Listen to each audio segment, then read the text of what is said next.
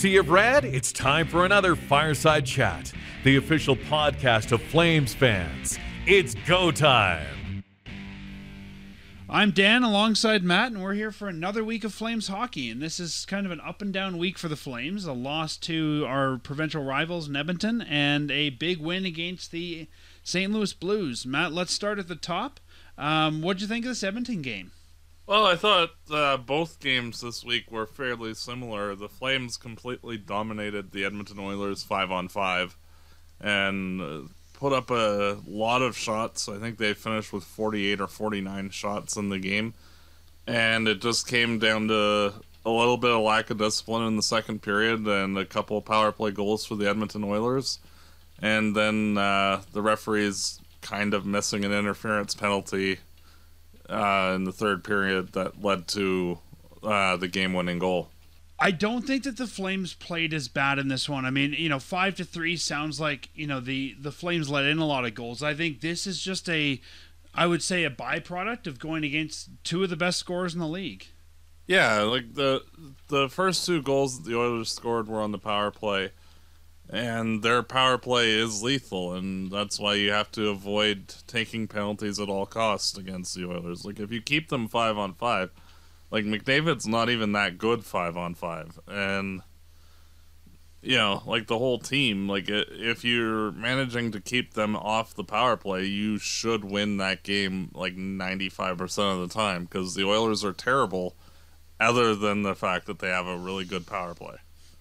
And I think you're right. That was the Flames. If I have to look back at the Achilles heel of this one, I think the Flames gave up. I mean, they didn't give up much, but they gave a few, I guess, one too many special teams opportunities. Yeah, and the game-winning goal to me, like, that's just frustrating on a whole host of levels because of the fact that, frankly, like, Shillington would have cut Draisaitl off.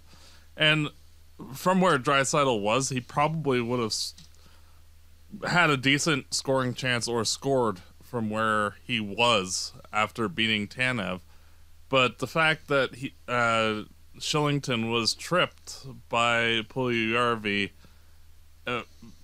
and then nothing called, like, it baffles me sometimes when, like, game management, instead of calling obvious penalties, and, like, that was an obvious penalty.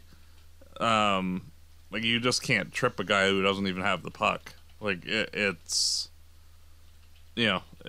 basic refereeing that, and for that to lead to the game-winning goal, like, it's just, like, there are games like that happen through the course of the season, and they do tend to even out over the course of a year.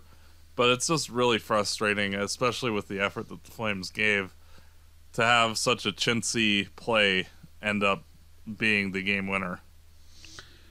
The Flames, I thought, played better 5-on-5, and like you said, I thought it was a good game for the Flames. And yeah, it's too bad that little bit of officiating, what should we call it, difficulty challenge, was what maybe cost the Flames the game. Yeah, because it was clear, like, game management. Like, it was the final 5 minutes of the game. They didn't want to give the Flames a power play because they didn't want to give either team a power play that late in the game. And, like, there was time and place when, you call penalties and, like, even, like, regardless of the situation. And, like, by the time Shillington got tripped, like, Tanev was already getting beat by the Draisaitl. So it's clear that this incident away from the puck is going to directly impact the play. It would be just like getting upset if somebody was tripped on a breakaway and they didn't call it, like a trip or a penalty shot. Like, it's like you just some things are just should be automatic. And for some reason, that one wasn't, and it burned the Flames in that one. Outside of that one moment, do you think it's fair to say in this one that the Flames didn't finish their opportunities and maybe need a little more killer instinct? Yeah, I agree. And, sometimes you have to buckle down, and like the Flames really did in the third period. Like they definitely controlled that third, even without scoring a goal. They controlled the pace of that third. Yeah, and credit to Koskinen. He did play his best game probably of the season. But if you replay that game like 10 times, the Flames probably win at 9. It's just, yeah, there's not really much that you can do when you give up a couple goals on the power play to the best power play in the NHL, and then that kind of a play happens. It's unfortunate, but, and especially with the opponent, it's doubly unfortunate. But, things like that do happen. And the Flames just needed to respond from that performance with an even better one. For sure. And on the better performance, I guess, at the end of the game, Coach Darryl Sutter was asked if he thought the team took a step back with this game, and he said that he didn't.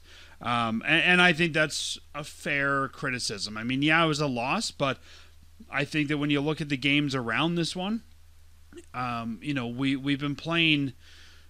They played a pretty good game against Florida, and then the next night it was a pretty good game. So I would agree with Darryl. I don't think the teams took a step back here.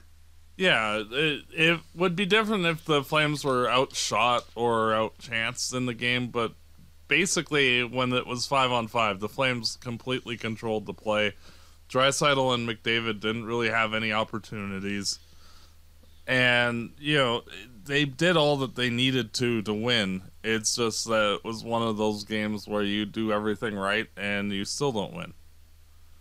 And Matt, you had commented in our previous show about sort of the emergence, and we both commented on how we're starting to see Sean Monahan looking better. And we'll talk about him in the St. Louis game, but in this Edmonton game, what'd you notice from Monahan? More of the same. He's looking more confident out there, more like himself. And I think that he needed time for his body to recover from that operation. Sometimes you're fit to play and then you're fit to play. And I think that the Flames sheltering him partially was that I don't think that he was 100% to start the year, but good enough to play. And so, hey, let's try and get him to work on other aspects of his game while he gets better. And, now you're starting to see more of the Monahan of old, where he is that dynamic offensive threat at both ends of the ice. He's increasingly looking good defensively and engaging a little bit more physically. It's starting to look like it's turning the corner for him. Yeah, no, I think you've hit everything I had down in my notes here about that game. I don't think there's anything else about Edmonton. Should we move on to the St. Louis game? Yeah, just one more thing. Those Oilers orange jerseys are just terrible. It has to be said. They're just bad. It's funny because there was who was it, a couple years ago, and the second year they wore those jerseys, whatever year that was, somebody actually did the math that I guess they were the slowest team in the league when wearing those jerseys, and it's they're true pylons. Yeah. I think it's one of the guys at Money Puck that did it. Yeah. So it's just one of those things that, the original Alberta Oilers jerseys were that color scheme, but, it's also awful, and that's why it was ditched. Yeah. Well, and the orange I think is okay. There's a lot of colors that are okay on a jersey as maybe an accent color. I think Vegas, I wouldn't want to see them in that silvery or that shiny gold every game, but I think it's a cool accent color. I think orange is a good accent color for those guys. Yeah. But I don't want to see the Oilers wearing orange as their primary uniform. No. It's even okay if it was a third jersey, but it's not. Yeah. Yeah, I'm trying to think of who else. Some of the teams like Nashville, when they used to have those big yellow jerseys, the Predators. Yellow is good in their scheme, but not something you want to be your primary color. Well, the good thing with those jerseys is that if you're eating a hot dog and you spill some mustard on yourself, you don't notice. Well, it doesn't matter now. No one can buy food in the arenas. True. So I think, even when we look at, so I think I'm just trying to think of teams that have had similar jerseys. I think the orange, what was it, the 2002 to 2008, the orange Islanders jersey, same thing. Yeah. I think Islanders work well with orange in their scheme, but not as their main color. Yeah. I know. Or the yellow. Do you remember was 2013 yellow or gold or whatever Buffalo jerseys? Oh yeah, those awful monstrosities. Yeah. And they had, I think, silver numbers on the back. It was terrible to read. Yeah. Well, basically, Buffalo Sabres jerseys, other than their original or variants of their original, are all awful. Like they have not come up with a single good other option. I didn't mind the jerseys in the 90s when they had sort of I didn't like the Buffalo head logo, but I liked the sort of jersey around it. Yeah. Like at the time, it was a very unique. It was sort of that almost like horn look to the stripes. I thought they had a unique striping pattern back then, but I didn't like the Buffalo head logo. Yeah. Like it got rid of the whole saber piece. I know. It's like you're not the Buffalo Buffaloes, Like, but we're not here to talk about Buffalo. Instead, we're here to talk about another team the Flames beat, and that's the St. Louis Blues, 7-1. 7-1 on home ice. When was the last time you can remember 7 goals scored by the Flames in 40 minutes? well, they want to get their homework done early so they could have a spare in the third period and call it a day. And that's the weird thing. Like, they were doing so well. They averaged 3 goals in the first, 4 goals in the second, and none in the third. And that's when they changed goalies. And I think that was the reason why. I think if Binnington would have stayed in there, we could have got to double digits. Well, and a lot of credit to Ville Husso. Like, he played rather well in that third period. Like, he made some saves that, like, even an average goalie would have let in. I don't think the Flames let up their pressure. I just think the Ville Husso really shut the door. Yeah. Which, that's the game I'm looking forward to most this week. The other St. Louis game? Yep. I thought St. Louis looked really sluggish in this one, more so than I expected after a back-to-back with Vancouver. And, Matt, if my math is right, did we only allow 2 St. Louis shots all second period? Yeah. It was quite an alright period. We scored twice as many goals as they had shots. It was weird in this one. I was sitting in the press box watching it. Tyler Bozak scores. Then the Flames open scoring from Nikita Zadorov. And I turned to the guy next to me and I said, wow, if Zadorov opens scoring, it's going to be a hot night for the Flames. And I didn't expect 7, but I thought if Zadorov's, breaking the seal, everyone else is going to get a goal after that. That was just my hunch. Well, you even saw later in the game where Erica Branson actually took the puck to the net and tried to deke out the goalie. The puck was chipped off his stick, but, it's like, hey, well, if everybody else is doing it, I might as well try too. That's right. Every Flame has a point in this one except for Lucic, Ritchie, Dubé, and Mangiapane, which surprises me, Hannafin, and Shillington. Yeah. Speaking of Dubé, though, when I was sitting after the game and making notes on this, I actually wrote down here the only Flames forward I didn't really see all night or didn't remember anything, I guess, positive from was Dubé. Like, he played a lot. He played 15:09 of total time on ice. He was on the power play. He was on shorthanded, but I didn't see much from him. He skated hard a few times, like with the puck, and he had 4 shots on goal. Yeah. But I don't know. He was not noticeable that night, and he had more shots on goal than Mangiapane did. Yeah. Mangiapane and Anderson, the only Flames with a minus on the night. Yeah, you're having a stellar night when it's a 7-1 game and you're the 1 and the minus. Yeah, exactly. It's like, yay, I'm awesome. And I will challenge any of our listeners to tell me if this is right. I'm totally making this up. Well, I heard Tori say it last night, Tori Wilson, and I did a little bit of research and couldn't find anyone to refute it, so I'm going to run with it. I think that Matthew Tkachuk and Keith Tkachuk are the first father-son duo to get 5 points in a game each. I don't think there's been another father-son duo to do that. Gordy and Mark Howe. Both in the NHL? Because we were trying to look it up after. Yeah. Okay. All 4 of them had 5 assists in a game at one point. Okay. Because we looked it up and we found an IHL game, I think. Detroit Vipers where that happened, but we couldn't find an NHL game. And, to give credit to the Blues, I thought in the first period, Markstrom made some really good saves. The Blues were pushing at the beginning of the first period, and I thought that there were some really good saves that Markstrom had to make. Yeah. So, really good game here. I mean, when you look at the Flames are up on every metric. 48 shots to 21 from the Blues, 60% face-off wins, 2 of 5 on the power play, only 4 penalty minutes, the Blues 10, and I thought that was the other thing here that got the Blues in trouble, was just how much penalty time they took. Yeah.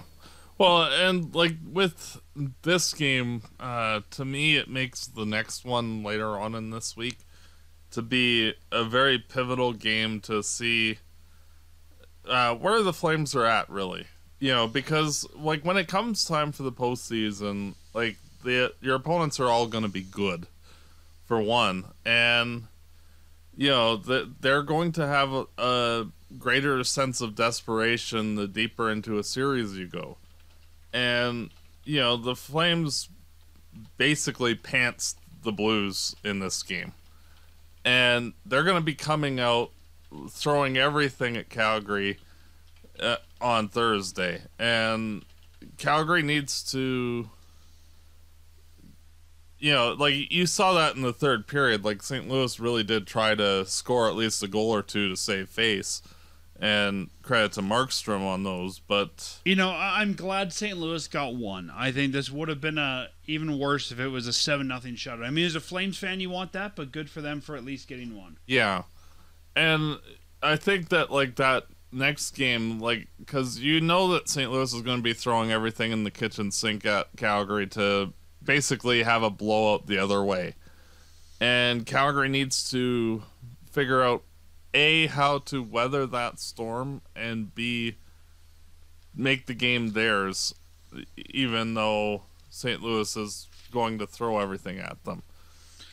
And it's interesting, I think, it's interesting in that scenario. This one, St. Louis was coming in on the back-to-back. They'd played Sunday, and then they played us on Monday.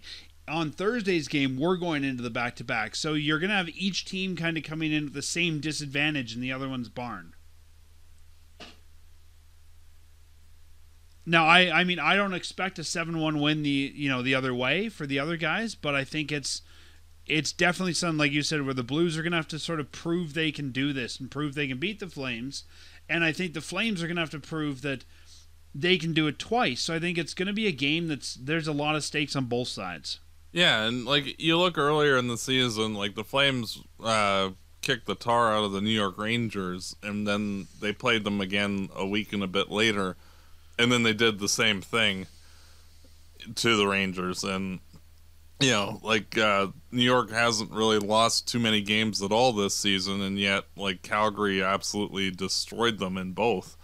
And it'll be interesting. Just looking back, that was a 5-1 Calgary win on the road, and then a 6-0 win at home. Yeah, it's one of those where Calgary needs to show that mental fortitude when it comes time to playing those elite teams, because especially in the postseason, every game is going to be hard. There's no, and it was a lesson learned against Colorado a couple of years ago.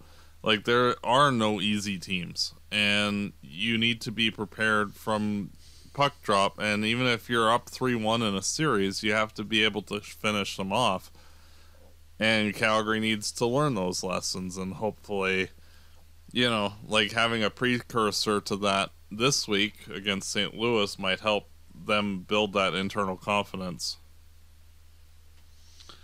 I'm hoping you're right on that one. I think it'll help with the confidence. I think just that big win is going to help them hopefully roll into the next game and feel more ready. This team has been on I think even with the wins they've had, I think it'd be fair to say, and you correct me if you think differently, Matt, but I think it's fair to say this team has been on a bit of a slump. They haven't been doing well since they got back from their COVID break, and you wouldn't know it looking at this Blues game. So I'm hoping they can use that to sort of ride the wave, if you will, and play that way. I mean, you're not going to get 7 goals, but sort of have everybody pitching in and playing the way they did going forward. Yeah, and like this team needs contributions from everybody, and it was especially nice to see Adam Ruzicka tally a goal and provide some depth scoring, and hopefully he gets a little bit more of a shot, perhaps with some better line mates as well, just to see if he can find his niche on this team. He was out there when he got his goal and around his goal with Gaudreau and Tkachuk. And, I mean, even on that Ruzicka goal, Johnny really set that up. And there was a few times there right around his goal where they were trying to set Adam up for a goal. So, I mean, again, good for those players to say, hey, this guy needs it. Let's, get the kid some confidence. And there's a few times I thought they did a really good job of setting Adam up for a shot. Yeah, and it's a little bit of A and a little bit of B. Like, Ruzicka was in good position in the offensive zone, I thought, for a good portion of the game. So, it'll be interesting to see where exactly he finds himself in the lineup and whether he'll contribute as a fourth line, 13th forward type guy, or if he can establish himself as a quality middle six guy. Well, and I think if he's a centerman, there's really no room this year, at least, on the middle six. So I think this year he's destined to be your either fourth line or extra forward. I mean, you're not surpassing Monahan or Backlund at center. True. Right? So I think he's kind of destined to be fourth line this year. And maybe next year that maybe the team feels a little more, likely to move Monahan in the offseason if they like what they're seeing from Ruzicka. Yeah, I can see that. So Justin Falk didn't want to come to Canada, and now he's leaving Canada, probably wishing that he didn't end up coming, but yet the Flames end up dropping the second of 2 battles of Alberta to Edmonton. So with both those things in mind, Flames now sit 8th in the West and 4th in the Pacific Division. They have 44 points, tied with San Jose, 37 games played, 19 wins, 12 losses, 6 overtime losses. The only teams above us, LA at 48, Anaheim at 49, Vegas at 52. When I looked at this season going into it, I did not expect that LA and Anaheim would be ahead of us. No, and frankly, if you look at the amount of games played, that's true. Calgary, I think, is only 4 and 5 points behind, and yet to have 6 or 7 games in hand on each of those teams. Yeah, we're 37 games played, and LA's 43, and we're 4 points down on them.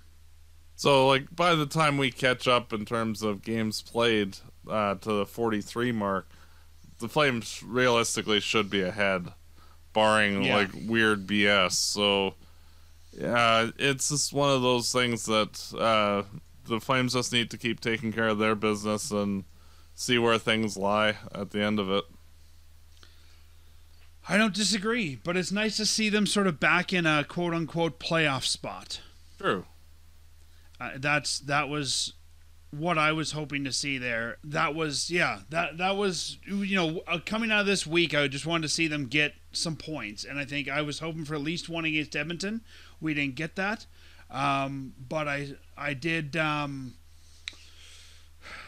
see what I wanted out of that Edmonton game. I guess the best way to say it is, you and I said they were a good 5-on-5 team. Yeah, and between the Florida game last week and these two, it reminded me more of the October-November Flames. So they just need to keep it up, and they should be able to carry on this week, especially with 2 lesser opponents.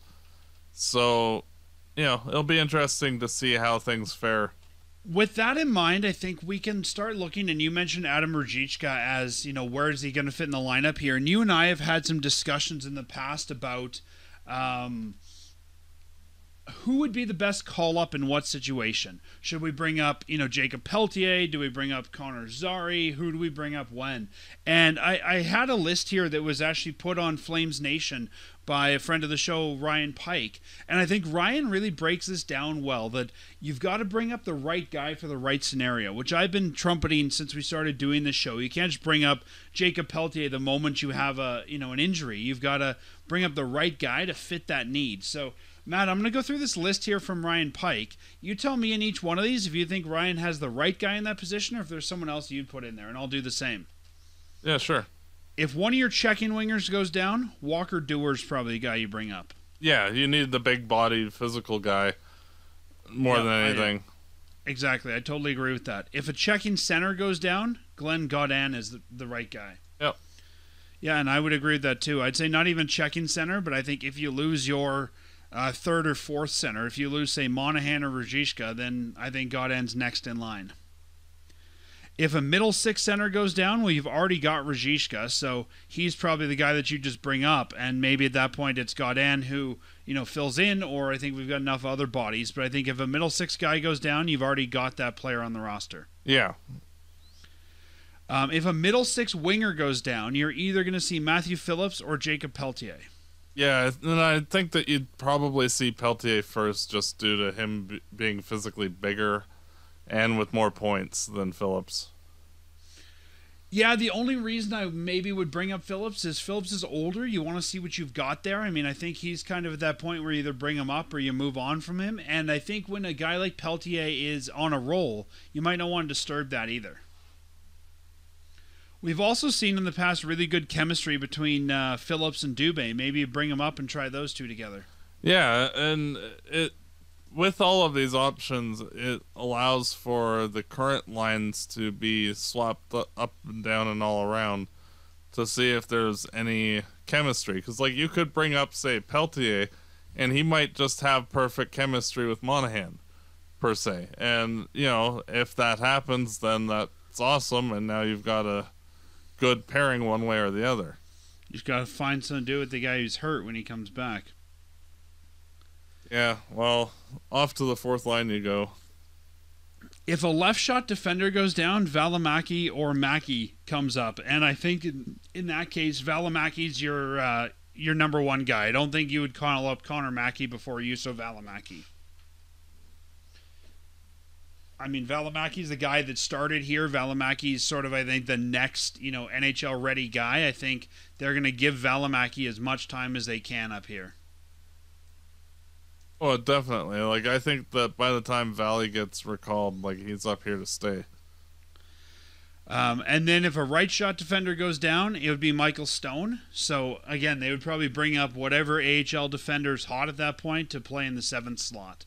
And I think, like Ruzicka there, I think Ryan's right that we've got that guy internally. If a goalie goes down, I think, there's only one choice, and Ryan has the same guy here, and it's Dustin Wolf. You're not going to be looking at any of your other goaltenders there. Yeah, definitely. And Adam Warner doesn't come up.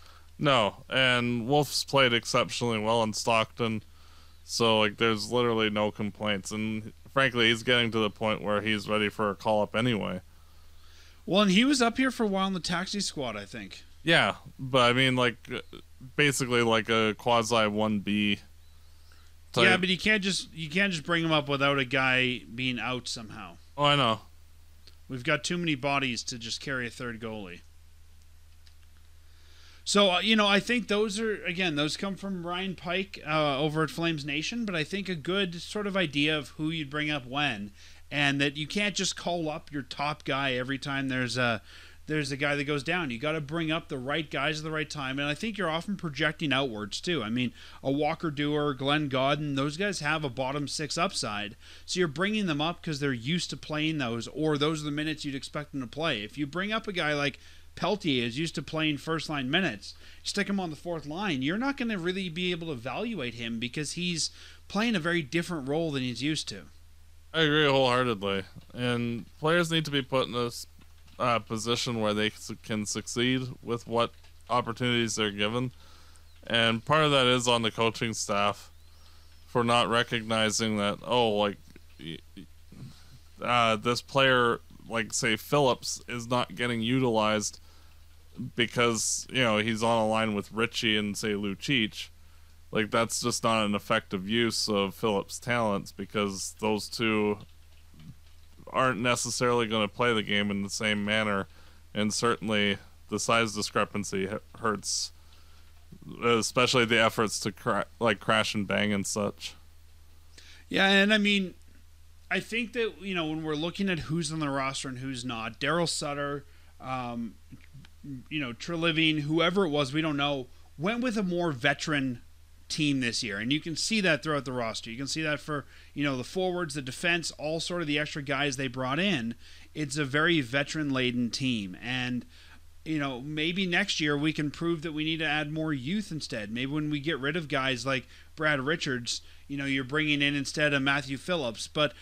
And we could sit here and argue it all day, but the fact is the team went with Brad Richardson, they went with Trevor Lewis, they went with, a more veteran team, an Eric Goodbranson, and it didn't leave as much room this year anyways for some of those younger players.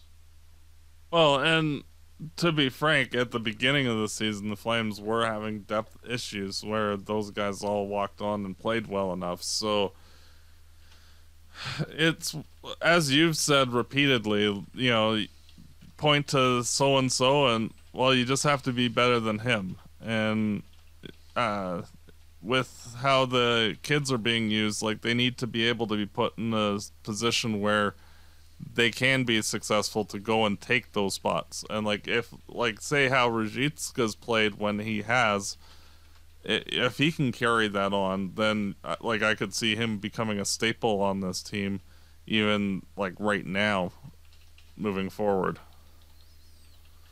And I think with the cap only going up $1 million next year is not even be better than him. I think in some cases it's be cheaper than him. And I think you're going to see guys who maybe we wouldn't have looked at as an NHLer or a top 13 player get a shot for a year or two because they're cheap. And I think you're going to see, not just on the Flames, more guys come from the AHL. I mean, I can even see a Justin Kirkland or a guy like that who, Byron Ferozzi, who we have in the AHL, who, you're going to be 13 because you're less than 900,000. And as soon as you get to the 900,000 mark, away you go and we'll find someone else. Yep. So I think that bottom, let's call it the bottom 4 forwards. I think you're, bottom 3 and then your extra, or maybe your bottom 5 forwards if you carry an extra 2, and your bottom 3 defensemen. I think it's going to be interesting to see who holds those positions over the next couple of years. Well, while we're talking about salary and, who might hold those and who's cheap, Matt, the Flames have 4 big contracts coming up at the end of this year that we haven't really talked about yet. And as we're, in the new year and starting to probably think about how much money we're going to need for each of those deals, I thought it'd be a good idea to, for the first time, maybe have a discussion around the 4 big contracts the Flames have. Gaudreau, Tkachuk, Mangiapane, and Shillington this summer, and what you think each one of those deals is going to look like. And we'll both share our thoughts there. Let's start at the top. Johnny Gaudreau, probably the guy poised to make the most. What do you think that deal is going to look like? 7 or 8 years, 9.5. You think 7 or 8 years, really? Yep. Well, he's 28 now, so I'm figuring that he's going to want to, cash out for the rest of his career.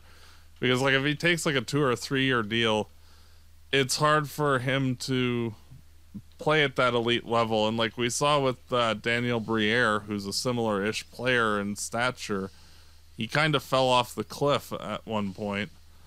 And, Gaudreau, because of his size, could possibly have that happen. And if that's the case, I think he's going to want to make sure that he's covered and then some. Yeah, I can see that. I just don't know the team's going to want to commit that much money for that long on a 28-year-old. True, but cost of doing business as well, so it's not ideal. Business, but also in a what could be a couple flat cap years. I don't know. That's a tough one. Yeah, it also depends largely on, frankly, how the Flames do the rest of the season. If, say, the Flames flounder in the playoffs again, then, perhaps it's a good idea to move away from Gaudreau fully anyway and, shake things up at that point. It's too bad the NHL doesn't have player option years. Like, when I look at a Gaudreau contract, I think that would be the perfect contract for the Flames to put a player and a team option on. I would do 6 years with a player and a team at the end of that. And, then when he gets to 34, if he's still worth it, you could give him those option years. So it's too bad the NHL doesn't have those. But I'm going to go 7 years, $9.5 million on this one.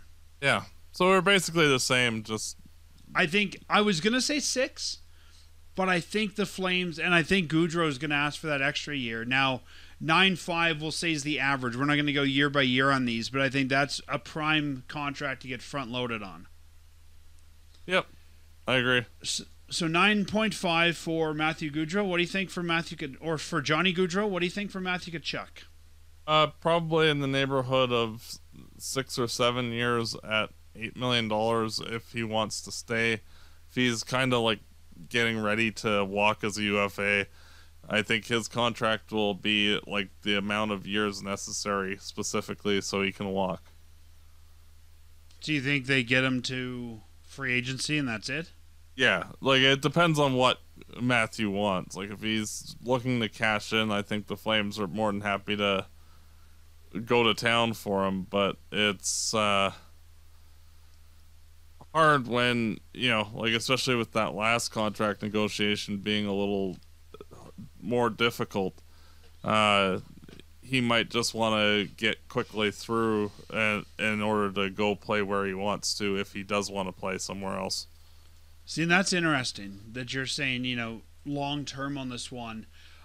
I'm of mixed opinions. I think Matthew didn't have a great season last year. He's having a good season this year.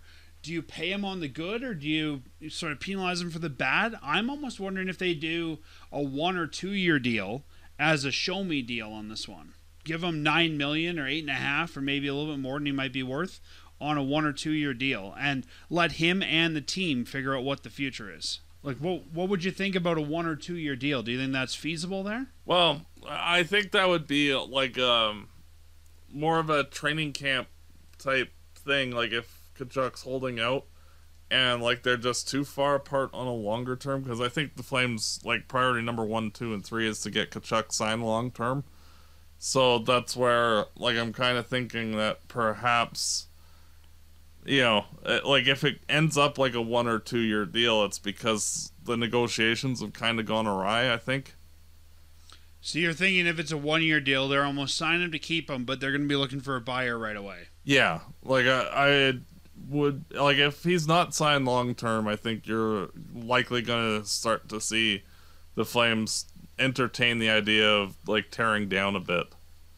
Like, I'm still not sure what he is. Is he a playmaker? Is he more of a physical forward? Is he more of a power forward? Like, I'm not quite sure what he is, and I'm wondering, that's what I'm thinking, maybe 1 or 2 is too short, but I don't know if it's a 6. Maybe it's a 2 or 3 year deal. Like, I'm thinking this might sort of be his big money bridge deal. Yeah, it's one of those where, like, as you were describing all of the attributes, I'd say, yes, he is. Because he's kind of like a little bit of everything. Is he a left winger? Is he a right winger? Like, I still don't know that we know what we have with this player. Yeah, he's all over the place, and he is agitating everybody, which that's a good thing. So, he hits you on the score sheet and sending you to the penalty box. So, it works. It's just, hard to tell right now based off of information available. I guess the other question there is, well, and it'll be a down the road problem, but I mean, if you're re-signing him for $9 million, let's say, or $8.5, you're signing Johnny for about $9.5. You've got only a couple of years left. I guess you've got, you got 1, 2, 3 years left on the Lindholm deal. So at that point, you're gonna have to match the same contract if you still your number 1 center. So it buys you a couple of years, but eventually, how's your top line center gonna feel if he's making half of what both of his line mates are? Well, it's one of those things that at the time Lindholm wasn't a first-line center. And, that's true. He's emerged as one, but, that's one of those, well, good for him. That's awesome. But, just unfortunate with how the CBA is that, both teams and players can't renegotiate things after the fact. If the Flames have to move one of those two, do you think that they would want to move on from Johnny Gaudreau or Matthew Tkachuk if they could only re-sign one? I would move on from Gaudreau if I had the choice. Interesting. I probably would as well. I think Tkachuk's younger by 4 years. I think Tkachuk has more things that you can't find in a top line player as easily. I think that I would keep Matthew Tkachuk. Yeah. The next guy on the list is Andrew Mangiapane. Currently he's 25 in the last year of his RFA deal, making $2.4 million. What would you look at as a deal for Mangiapane? I think with Eat Bread, you're looking at more of a... I want to say like almost like a bridge deal again. Like ideally... Like a 2 or 3 year? Yeah, because it's hard because of the fact that like we don't know really what he is. Like even with his amazing start to the season, there's been no consistency from, like all of his goals except for one have been on the road, and like he hasn't scored in a while. Like, is he just a good second, third line guy who had a heck of a hot streak for 2 months, or is there more there?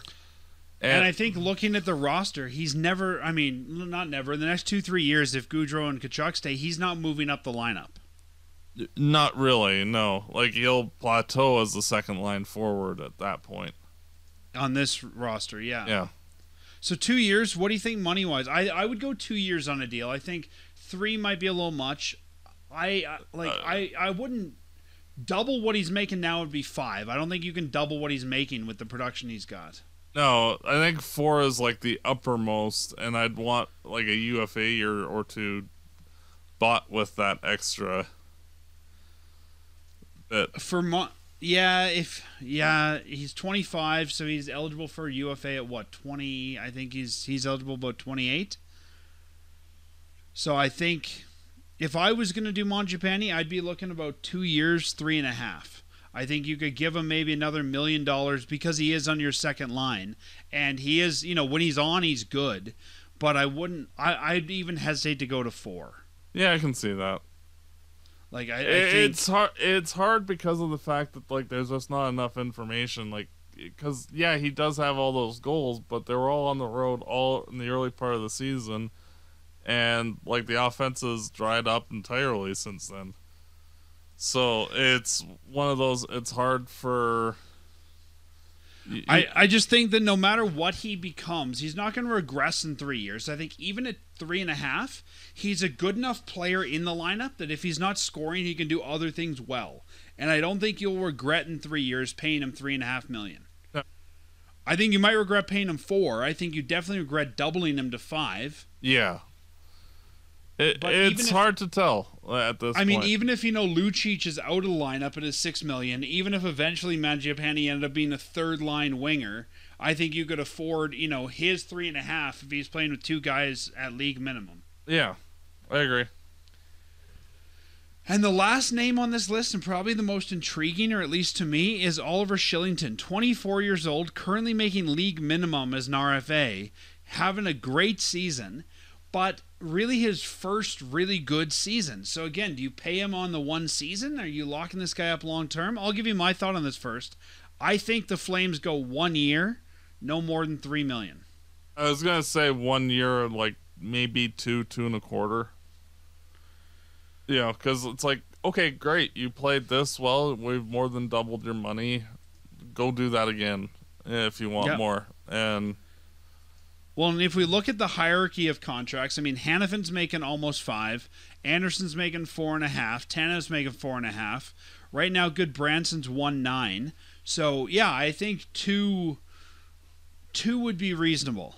Yeah, even like 2.75 would be fine. Like it just on a 1 year deal because being 1 year. I really. Hanifin Kylington's a guy who I really need to see another good season from before I give him term.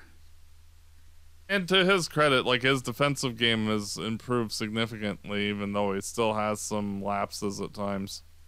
For sure, but I don't know. It's almost to me too good to be true that he went from last year to this year. Like, show me you can do it again.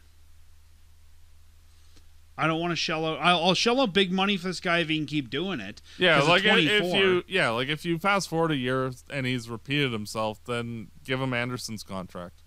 Yeah. Yeah, and then you've got your top 4 at that point of, Hanifin, Anderson, Tanev, and Shillington, and 3 of them would be under 26. Yeah, in which case you're basically set until you can draft some more guys and properly develop them in the farm just start filling with veterans. Like it's I think you need vets in your lineup. And I don't know that I would call him, even though Hanifin's been around forever, I don't know that him and Anderson are the veterans necessarily. I think you always, especially on the blue line, I think you need one grizzled vet. Yeah. And I guess that's where Tanev comes in, but... Well, we'll see how things shake out. It's increasingly more interesting as time goes on, as we're getting more and more information about all the other particulars for the upcoming UFA season. I think those are really the only real interesting contracts here. I mean, I think the other big ones are not going to come back. Let's just run through them quickly. Tyler Pitlick, 175. I don't think he's back. No. Brett Ritchie, 900. I think they might bring him back because Sutter likes him, but he doesn't get much of a raise. It's 900 again. Adam Ruzicka's an RFA. He's making 800,000. I think you just offer him his qualifier and he would accept it. Trevor Lewis at 800, I don't think comes back. Brad Richardson at 800, I don't think comes back. Nikita Zadorov at 3.75, I don't think is back. Maybe Eric Goodbranson, but he'd have to take a pay cut. I could see the team want to bring him back as a vet, but not at $2 million when they're signing some big money deals up front. I agree. And the big question: do they bring Michael Stone back for another year? What? You can't get rid of him. That's just not a thing. He'll be back. Do you remember the movie Office Space? The guy who didn't work there but still came to work. It's going to be like 10 years from now. Stone's not signed, but he's sitting in the press box and coming to practice.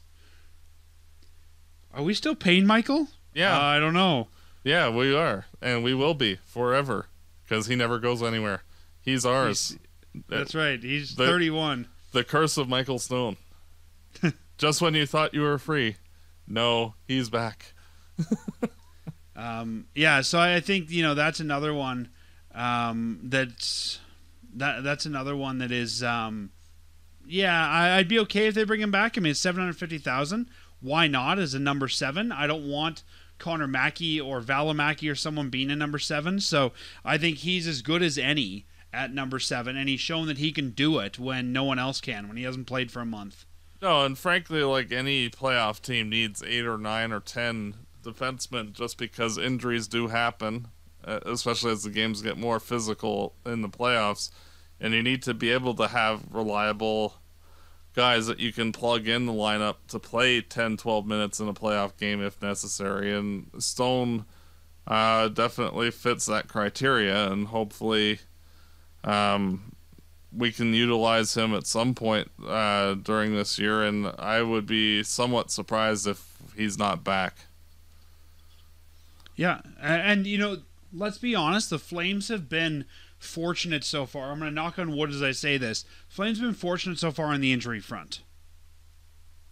And I think that, they can't keep going as well as they have been with major injuries. So I think at some point, even if it's just for a week, someone on the blue line is going to be out and Stone's going to be in. Yeah. You're not going to go the rest of the season as healthy as you have been.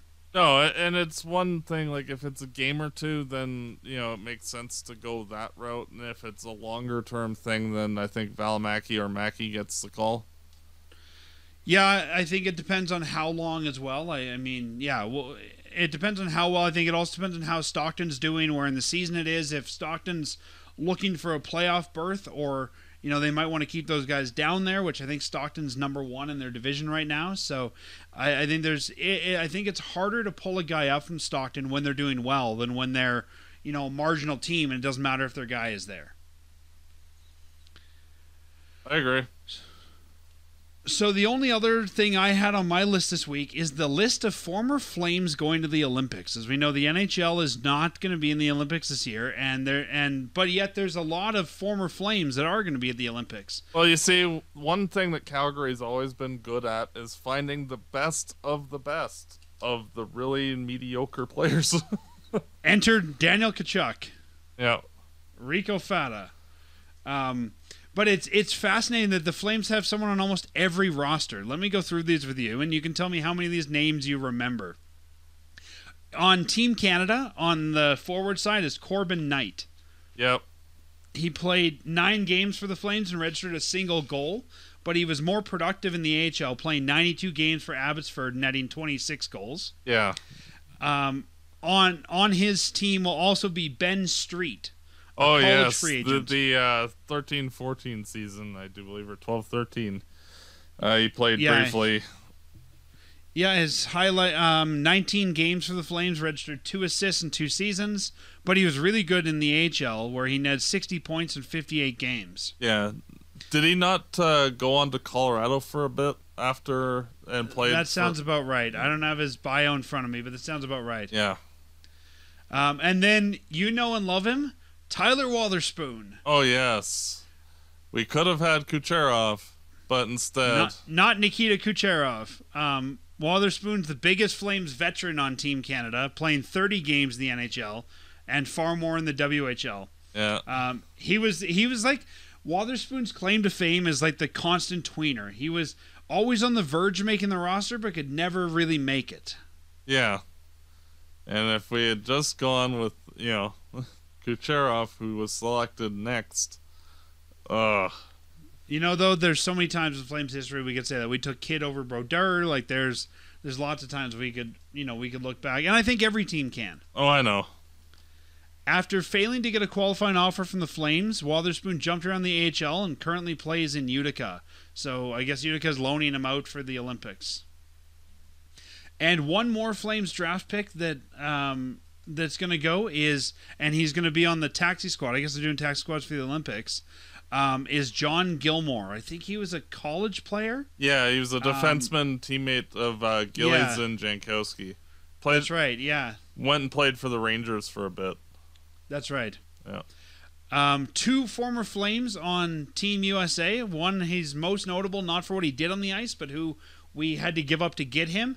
Kenny Agostino, going to be playing for Team USA. Oh, I don't remember who we had to trade for him. I think his number might have got retired or something. I don't know. Joe Nieuwendyk?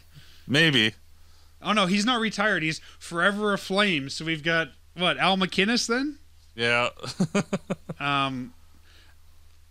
Agostino played only 10 games for the Flames over a few seasons. He was, again, one of those guys, I think, like Wotherspoon, too good for the AHL in a lot of ways, but not good enough for the NHL. You know, it's bad when, like, one of my memories from the early part of our doing the show was there was one week where I do believe he scored his first NHL goal, and, like, that was the only positive thing that we had to say that week.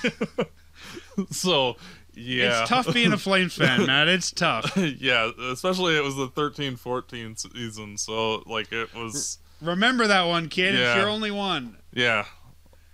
So if anyone doesn't know who he was traded for, he was part of the package. And actually, I think we'll talk about the other guy as well in a little bit. But, no, we won't. He didn't make it. But he came over in the Jerome McGinley trade. Yeah. I thought Ben Hanowski was in here as well, but he's not.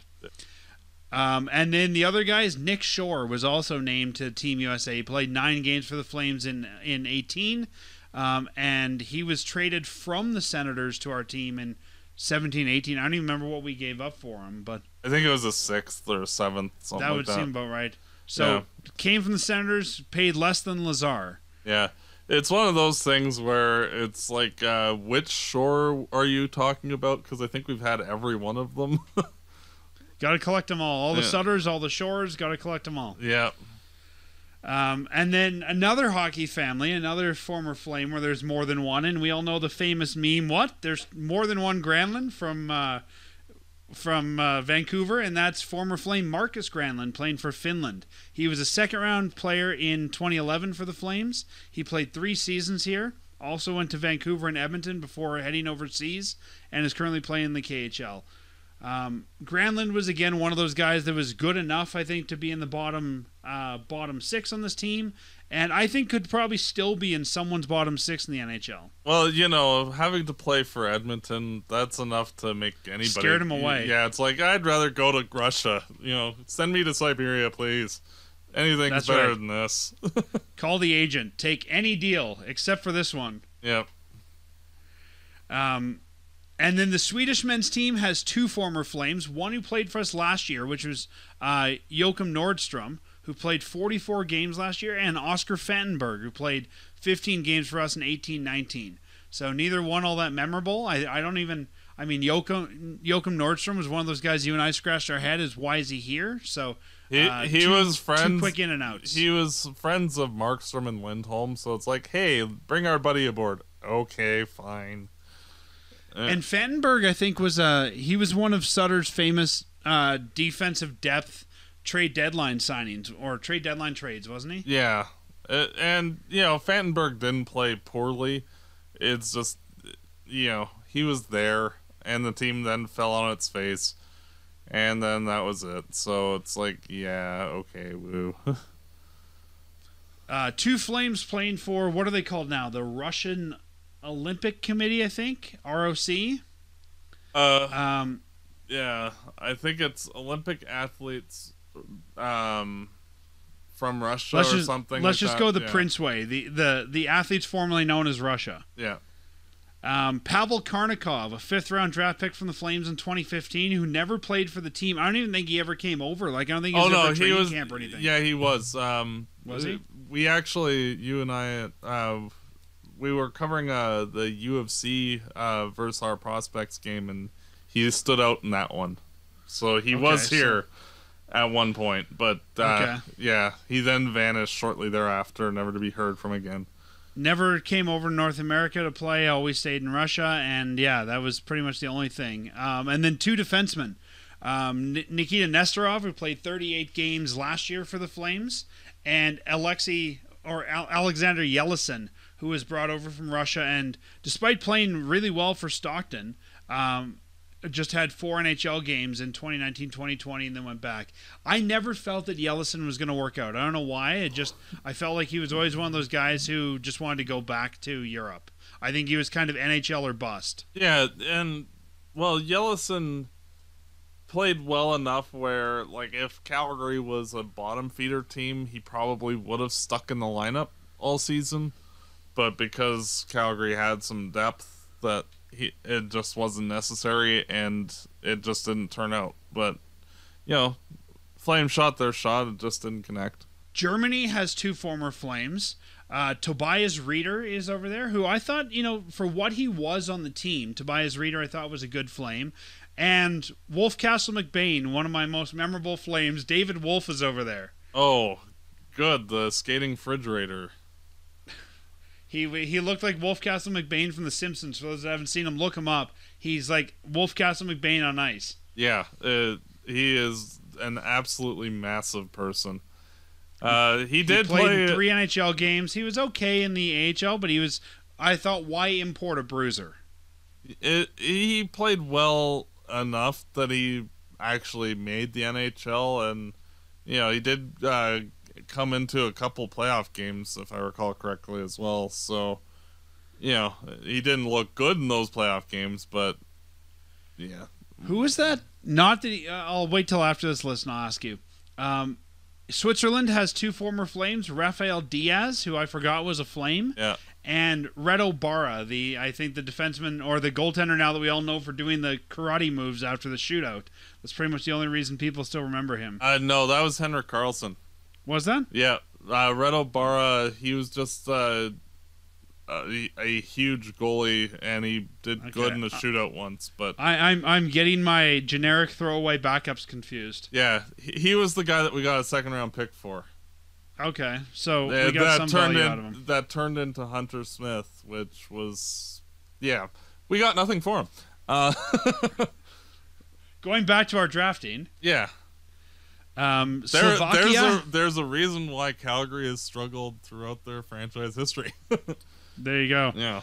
Slovakia has Milos Roman, who you and I talked to, I think, at one rookie camp. Yeah. I always thought marginal player that now plays in the Czech League. We'll probably never see him back in North America. Yeah, unless he takes a major step forward and is leading the Czech League in scoring, then he might sign back over in North America. But it's one of those, he has to become an elite player in the Czech League just to get any interest over here. Well, and even then, I mean, he's got to be 24, 20. He's 22. I thought he was a little older than that, but I mean, by the time he would get to that point, he'd be 24, 25. And a lot of those guys, how often have you seen a guy that come over for a year, do marginal in the NHL, and then just go back to the Czech League? That rarely works out long. Cervenka. That's the guy I was thinking of. Roman Cervenka, the guy they brought over, couldn't speak good English, and they didn't really know what to do with him. Yeah. It's participation trophy. Speaking of participation trophies, also in Slovakia, Marek Hrivik, who... Oh, yeah, the former New York Ranger guy. Yeah, I had to look him up. I'm like, he played for the Flames? Yeah. He played in 3 games here after suffering a whole bunch of injuries. Yeah, very briefly, wore number 51, because that is important, apparently. And speaking of Roman Cervenka, he is in the Olympics. He'll be playing alongside another former Flame, Michael Frolik, for... Czechia, or what used to be the Czech Republic. I would say, of this list, I'd say Frolik probably the most prolific Flame on this list. Yeah, and probably one of the more prolific players in the whole tournament. To be honest, I mean, it's really Eric Stahl and him, and then a bunch of mediocres. And I mean, Michael Frolik was part of that 3M line for a season that looked good, and then he started to really fall off. He was traded partway through 2020 for the pick that would become Daniel Chechelev, who's now in the Swedish A-League, and I think that's a goaltender that actually has some promise for the Flames. Yep. Do I think he's Dustin Wolf level? No, but I think he's got some promise for the Flames. Well, and that's the thing that I've harped on for years with their drafting is, keep adding a goalie every year and until you get, a Kipper level guy. Because you just never know who. Wolf could just all of a sudden start struggling and evaporate. We thought that Parsons was going to be good. We thought that McDonald was going to be good. Yeah. Gillies, even Schneider looked good in brief snippets. And they just don't turn out. But you just have to keep going until you get a good one. And sometimes you even have to poach them from other teams like the Flames did with Vladar. Or Kiprusoff. Yeah, true.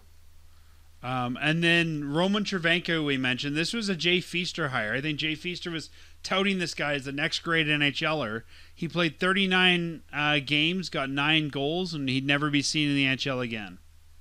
And frankly, I think he could have continued to play in the NHL if he wanted to, as a decent-ish middle 6 forward. I think he probably had the chance to either be a middle 6 guy or go home and probably be higher up on the lineup. And that's exactly it. I think you'd rather be the European League All-Star instead of just a guy in the lineup. And frankly, his attitude wasn't very great either. Attitude-wise, he seemed more like an Alexei Kovalev, I'm just too good for this kind of stuff. But, yeah, it is what it is. So, 21 former Flames already announced. There's no Flames so far in Denmark or Latvia. That could change, and there could be more if taxi squads are announced. There's one other guy so far who might make it, and that's to the Team China roster. Spencer Fu is apparently on the short list for Team China, but they haven't announced that roster yet. Which makes entire sense because he's a hockey player that played NHL games who's going to play for China. Well, I think he played for the Chinese Red Star team in the KHL for a while, so I wouldn't be surprised if he had some sort of Chinese citizenship, Chinese work visa, whatever he might have to do that. Yeah, for sure. I think he actually left the Flames to go play over there. Yeah, he did. Actually, I do believe the Flames still actually hold his rights, believe it or not. I'd have to go check. I'm not sure. Yeah, because I think he left even though... That's how you know you don't have enough prospects, when you're still holding his rights and it's not interfering with you bringing in new prospects. No. Well, we still... You only have 80 total rights under the short list. Well, like, they still have the rights to Rafikov, too, and he's, like, what, 28, 29 now, or something like that? At some point, you just walk away from those. Maybe one day somebody will want him. Either that or someone just forgot they have the rights. Like, yeah, sure, why not keep it? Fine, who cares? So 21 former Flames in the going to the Olympics so far. Could be more. Matt, when you're sort of looking around at these rosters and you're hearing these names, is there any one team that sticks out to you so far as being the team to beat? Not really. They all kind of suck at various levels. I guess like the more named countries like Canada, US, Finland, Sweden, Russia would be more likely to make damage here. Not Latvia for the win? No. Like, honestly, with this roster, it's not very far off of what Latvia is. Could Latvia get a medal? Sure. Do you think we'll see, and we can talk about this as we get close to the Olympics as well, but do you see anybody who might get a second lease on the NHL out of this? Is there anybody you think is going to maybe light things up and the NHL teams are going to be, oh, we got to take another look at that guy? Do you think Stahl gets back in the NHL or Frolik gets back in the NHL? Stahl specifically, I think yes, just because I think he went there, like, didn't sign a contract specifically so he could go to the Olympics. And, you know, I think that was like his whole mission was just, I'm going to the Olympics, and yeah, figure it out from there. And, you know, it's worked out for him, but I think that he will find somebody because he didn't play poorly last year. That's true. Well, that's all we have for the Flames for this week, so it's almost time for us to do our predictions, but we want to give a little bit of a programming note for everybody listening. We're going to be changing our recording schedule. Just like the NHL had some scheduling changes, so are we. Only for the month of February, we're going to be moving our recordings from Wednesday to Sunday, which means the show should be released on Mondays. So starting next week, which would be January 30th, we'll be recording on Sunday, and that'll continue February 6th, February 13th, February 20th, and February 27th. And then going back into, actually we may not do that, yeah, we'll probably do the 27th as well, and then going back into March, we will continue back on the Wednesdays. So for starting next week, you're going to get to hear us twice in a 7-day span, technically, most of you, if you listen right away. And you can expect for the next month that we'll be recording on Sundays, just to accommodate the best day for us where there's no NHL game. So, Matt, with the Sunday recording, that gives us 3 games to look ahead to. Last week we predicted how the Flames would do in 2. We both had wins for both games, Edmonton and St. Louis, and neither of us got it right. We split those decisions. Won St. Louis, lost Edmonton. 3 games until we talk on Sunday. The Flames go on a short road trip. Tuesday, they're in Columbus, a 5 p.m. start time. Back-to-back Wednesday, they're in Columbus. Early start time, 5 p.m. Thursday, they're in St. Louis, a 6 p.m. start time on a back-to-back. And then Sunday, they're back here, or Saturday, they're back here at the Saddledome for an 8 p.m. start time against the Vancouver Canucks. 3 games, 2 on the road. What's your prediction for the week, Matt? Well, frankly, they need to beat the bad teams, and I don't think they'll beat St. Louis, so I'll go 2-1. So you think they're going to win against Columbus? And Vancouver, and lose to St. Louis. Interesting. And where do you think we see Dan Vladar, if at all, this week? Probably the St. Louis game. See, and I was thinking about that. Do you put him in there, or do you put him in Columbus and then put Markstrom in to sort of avenge keep them in the game against St. Louis? It depends on what your priority is. Like, if you're just wanting to make sure that you get points, Markstrom against Columbus, I think, makes more sense. But, yeah, it's one of those... frankly, for how little they've played lately, I wouldn't even be surprised if Markstrom played both. Both back-to-backs. Yeah. And Vancouver? Yeah. Just because, like, there have been so few games that, you know, like, they're all well-rested. You know, like, that before the Edmonton game, they had a 3-day break, and then they had a break before that So like they've got plenty of gas in the tank. So, and they've got two days after that. Yeah. I'm going to go a little bit differently than you. I think that we're going to win in St. Louis, and I think we're going to beat Vancouver. I think the Flames might go into Columbus a little bit too cocky after the 7-1 win, and we often see that not working well for them. So I'm going to say that we win St. Louis, Vancouver, we lose Columbus. Makes sense.